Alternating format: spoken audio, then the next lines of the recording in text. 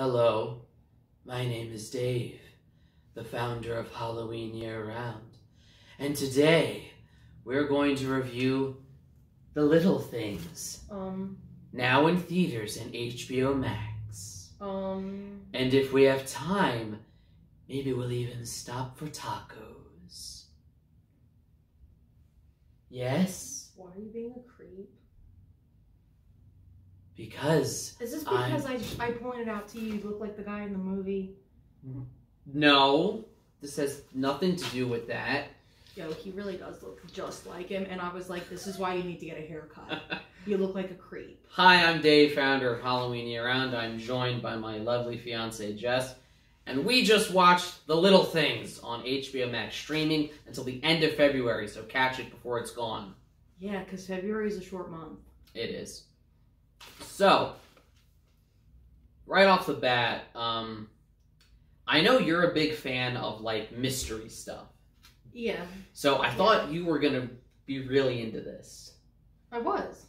It was very interesting. I'm not saying you weren't. I'm saying that's why I thought you'd like it. That's why I wanted you to review it with me. Oh, yes. So, from that angle, you know, what jumped out to you from it? Well, wait, are we allowed to have spoilers? Yes. So we are going to get into spoilers. So if you have not watched it yet, go back, watch it, then come back here. Yes, do it. Continue. So, even at the end, when they kill the guy, you still don't and like the mystery, like who's the serial killer? Because that's like that's basically like the whole movie. Like they're trying to find a serial killer. And even at the end, when they have this creepy guy, this dude, and he's like messing with their head, and he's really making them think it's them, but you still don't really 100%. There's no solid evidence that it's him. You really don't know. There's a couple like compelling things that make it seem like it's him, but you still don't know. He's messing with them the whole, like he knows they suspect him. Yeah, and he's just like saying stuff and like leading them in weird directions to make it think that it's him. It's got a real Charles Manson vibe. Yeah, but maybe he's just messing with them. Maybe he's not it, or maybe he is, and he's just messing with them to kind of try to throw them off. So backtrack. We started with the end.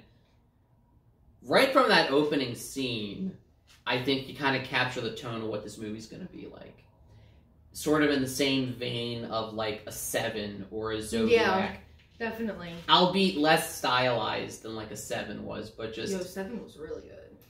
Did this remind you of that at all? Some parts just did like a little bit. The yeah, tone. The tone. Mm-hmm. I love how even from the very start it gets into it. Like, it's not like... I hate movies that are supposed to be like murder mysteries or whatever, and it takes like 30, 40 minutes to actually get to the murder. You just want to murder right out of the gates. Like, let's go. Like, hey, movie's on, let's kill somebody. Seriously. Otherwise, I'm like, okay, in the movie. Like, in the movie. Maybe. I wanted a little bit more plot-wise. It was kind of... There wasn't much in that way. It wasn't as overly complicated as a lot of, like, murder mysteries get. Okay. That being said, yeah, you know, and I told you this while we were watching it, the movie, to me, it almost felt like a play. Where the whole thing hinges upon this, like, you know, trifecta of performances. Yeah, they couldn't have picked a better cast. So, I want to talk a little bit about the three of them. So, first, let's talk about Denzel. I mean, Denzel is Denzel. Granted, he's playing the same character you're used to seeing, but he plays... like tortured soul very, very well. That's like his thing. And we find out later just why he's tortured. So tell me a little, how did you feel about Rami Malek, who, what did you say about his face? He looks like a mouse. I will say Rami Malek always looks like he's like conflicted or in pain. He conveys that with his face really well. But I thought that was fitting for this character because here you had, again, like with the trifecta, you had Denzel Washington, who was kind of like, you know, the veteran, very stoic. You kind of know what you're getting with him. Yeah. He has a code and he lives by it. And, you know, I know I'm kind of... And it was cool to see Rami Malek in, like, a totally different role than the last movie you saw him in. Yeah, you know, like, totally different. He, like I said, he plays conflicted really well. And I like that at the end, he's still not 100% sure if what he did was the right move. Yeah, you know, and I feel like he's going to live with that for the rest of his life. Speaking of what he did... Well, hang on. We'll get to that with, as we talk about... You know what I'm going to say? Jay Leno. Jared Leto. So, now, I'm a horror fan. I love serial killer movies, not in real life. We all know that for sure. So, for those obvious reasons, Jared Leto's performance is my favorite. And I'm going to steal this from a friend of ours that we were texting last night, because he was watching it too. He said that this movie was proof that Jared Leto could have been an awesome Joker with a better script and, you know, being utilized properly. Yes. He had potential. To me, he's the standout, and he's sort of like... It's like the scariest, most disturbing thing you can do, kind of like I said with the Charles Manson vibe, is that we don't actually see him do anything illegal. But we see him drive... Detective Baxter, Rami Malek. Yes. I don't to just bash him in the head with a shovel. Yeah. As you do sometimes when someone's really annoying you. Well, he was, like, really picking on him. Like, really, like, starting it. You don't talk about a person's family. Because he could tell... That's what really pissed. Like, all the other stuff he was, like, ignoring or whatever... But when he started saying stuff about his family, and like I've watched your family, I know where they live. I don't mind. I mean, I didn't really blame him for hitting him in the head with a shovel. Now, what did you say when that happened? Oh my gosh! And how movies have ruined you? Yeah. So like, other movies, you hit somebody in the head with a bunch of random hard items, right? Nothing happens. They might get a bump on their head. No big deal. You knock people out, and they wake up a few hours later. Yeah, just fine. And it's fine. This guy hits him in the shovel once, and he's dead?